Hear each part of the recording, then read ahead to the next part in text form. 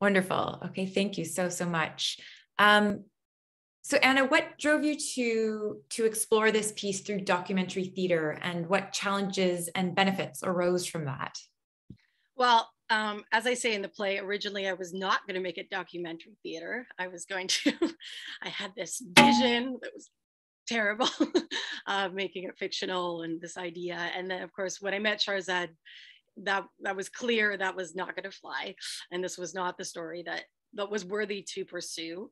And really what happened when we went to the mountains and lived with the Kurdish fighters was, you know, Shahrzad was doing all these interviews while she was there of the fighters, audio interviews. And she would always give me, I didn't know, you know, I didn't know the full Tindo story, for example, when I was there, but Shahrzad would always tell me like a little gist, a little summary of what each fighter told her. And so it was while we were there that I suddenly realized, you know, we didn't know what we were doing. I mean, in terms of what play we were writing, we basically just realized, as I say in the play, that I should go. But it was after hearing, you know, all these snippets of the stories and meeting the fighters and, you know, hearing about their lives that I realized that that these women's stories are the play. And so, so I guess that turns out to be documentary theater. I didn't actually really know that was a term fully, or that that's what we were making, maybe is more accurate. And then, you know, I guess in order to give context for the women's stories, it was, we spoke with artistic director Andrea Donaldson and Bea Pizano, our director, and, you know, just sort of this realization that we had a lot of challenges, or we had some challenges and complications that happened with us being there. And so that was sort of a good frame and context for the play. That's so interesting that you kind of stumbled upon it through the research, and it's really such a dynamic, interesting story. Shahrzad, prior to this play, you've made a number of documentary films, and I'm curious, how are you finding documentary theater making different, and have you discovered any benefits of documentary theater that are not available when creating documentary film? Yeah, I'm discovering so many things through this play. I'm discovering so many beautiful people I'm connected to theater that I always loved, but I never been connected to. And the most important thing is community, because as a documentary filmmaker, I go do my interviews, everything. Then I come and I sit in front of my screen and I do editing on my own. I'm alone. But for theater, it's different. This piece was different. It's I had my community of Kurdish fighters, my friends and everybody. But with this play, since we start writing, my community grow bigger and bigger. I learn. I found out about all these artists that connected, and every day in rehearsal, I am working with the community, with group of women, a group of artists that to create. This is, I guess, the most important thing for me. This play brought, of course, this we are telling this story that I wouldn't have dreamed that someday it's gonna go on stage, but but this like you were gonna go on stage. Yes, I'm gonna go on stage, exactly. And this all these incredible actors and our amazing director, they all so generous with me. Because I'm not an actor, I don't. And they're so generous to me, accepted me in their community. And I love, I guess the most important thing for me, I learned different from a documentary film is this incredible community that I'm connected to. Such a beautiful answer. I wasn't expecting that answer, and I love it so much. And that is one of the really powerful things about theater community generally. Mm-hmm. So yeah, okay, we have a little bit more time. Anna, since you stumbled into documentary theater, what are some kind of practical tools and even attitudes that you found have been useful to you during this new process of theater making? I think like it's a funny thing to call it practical, but it's tool. That's something that Bea talks a lot about in the room, because she always says she's so humble. She always, this is a woman who's traveled all over the world, done theater all over the world, and trained so much with all these amazing artists. And she brings all of that experience in the room. And one of the things she says over and over is find the poetry.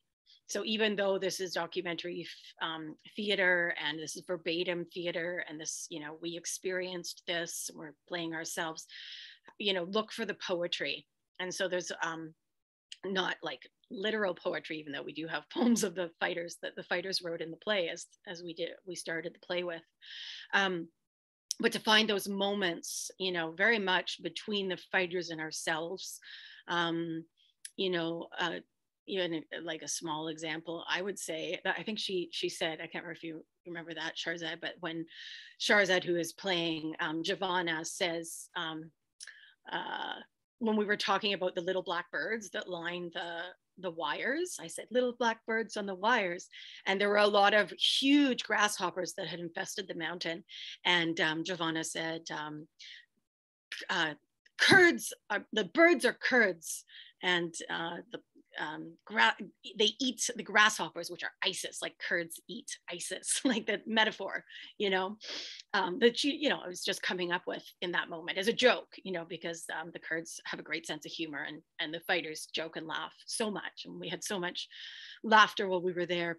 So, just lots of, that's not something I really thought about when we went into the room.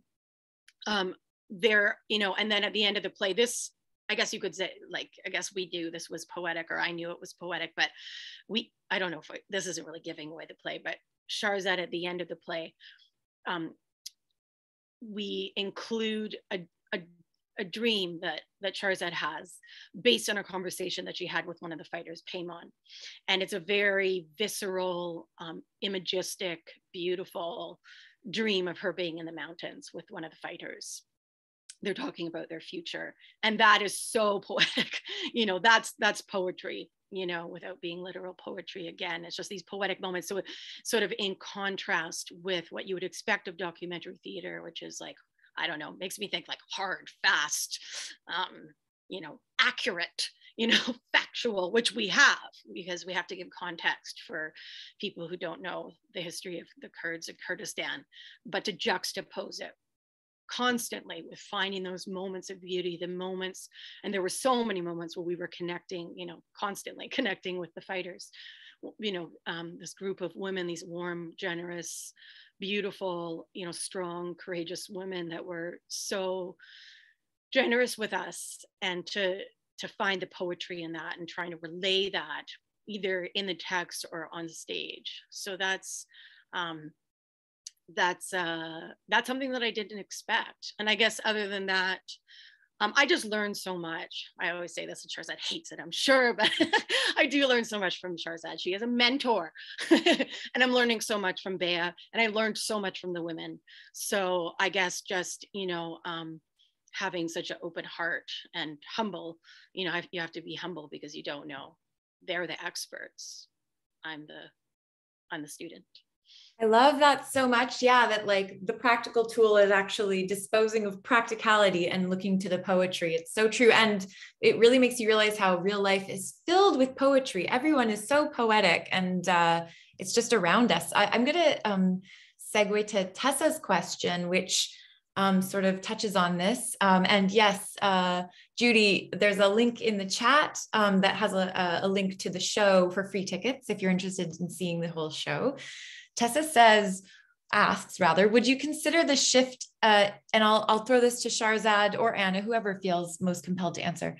Would you consider the shift in documentary / factual text to poetry text the most challenging writing challenge of this piece? If not, what was? So, I mean, if that doesn't relate, what was the most challenging writing, or rather, what was the biggest writing challenge of the piece?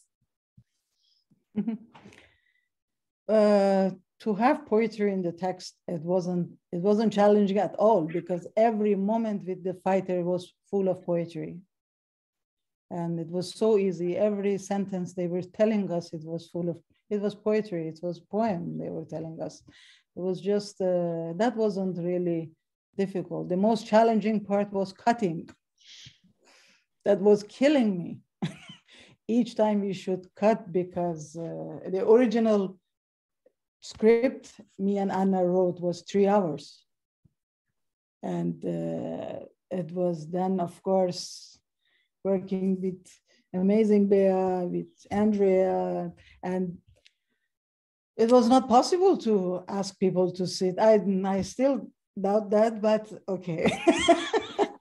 But it was not reasonable to ask people to sit for 3 hours and listen to. And of course, that was the most challenging for me to cut for real. Sometimes I was crying, cutting. She said it was like a dagger in her heart. See, it was. Shahrzad also speaks poetry.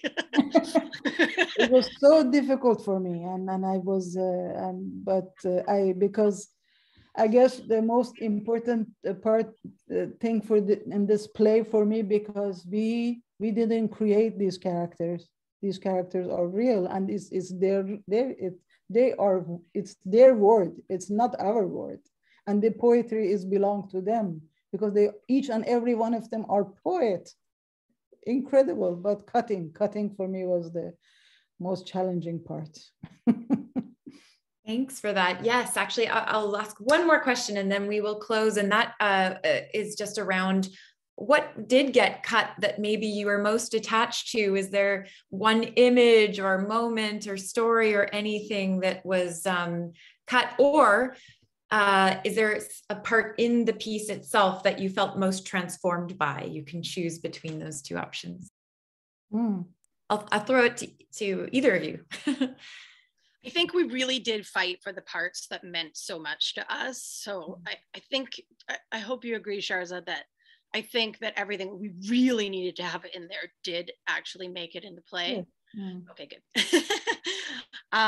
In terms of the changing, I would say there's a part in the play where I talk about the different, we went to an art camp where all the fighters were artists, and they spoke about how the art camp and the military camp, or the art section and the military section, there's no difference. And guerrilla is guerrilla, and my instrument is my weapon.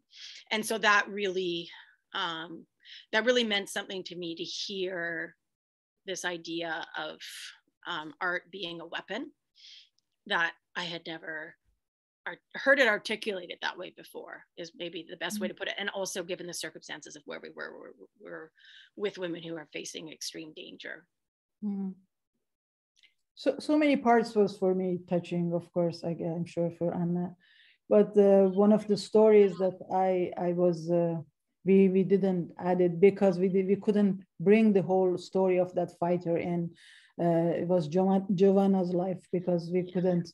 And this is a story of this brave fighter who was face to face with ISIS, and he was the one going before everybody to clear everything before then the others can come join her, and she become face to face with ISIS, and they shot her.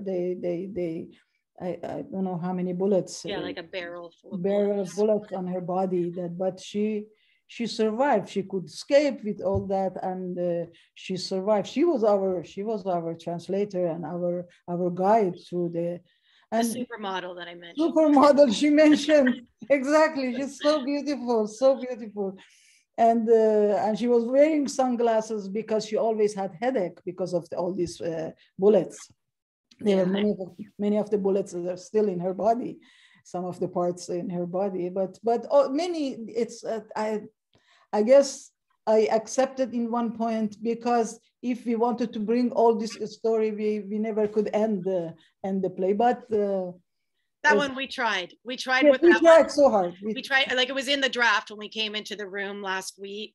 Yes. And then Shahrzad started to say it. We were all like, oh, why are you saying that right now? Like, it doesn't, because Shahrzad told me the story once we got on the plane, because Giovanna told you that very last, right? Like just before we left.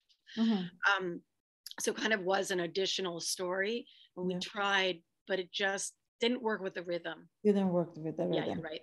That's a little devastating. It's not in there. Maybe the book one day, maybe you'll, and there is the podcast as well. We have been kind of keeping this close, but there will be a podcast version of this play as well. If anyone's not able to make it to the actual play, we'll be releasing the podcast. So I don't know if this story made it into the podcast. I don't think it did. It was one of the ones, but we will put it when the play hopefully will be published. We'll put it in there. Yes. And truly, I think with Shahrzad took beautiful photos on previous trips, and I think on this trip as well. And it definitely could be a book, I think. But thank you so much to you both for sharing your piece, for sharing your thoughts around it and around creating it. It was so powerful to hear. And thanks for everyone for joining us. If you're interested in attending the show, you can register for free. Amanda will pop the link into the chat. And if you're watching the recording, it will be below the video.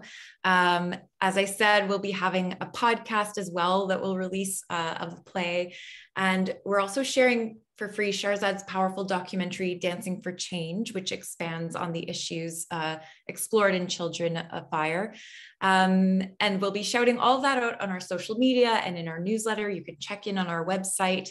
But thank you so much for everyone who's joined us, and have a great rehearsal week, and looking forward to seeing the show. Thank you so much. Thank you. Thank you. Bye.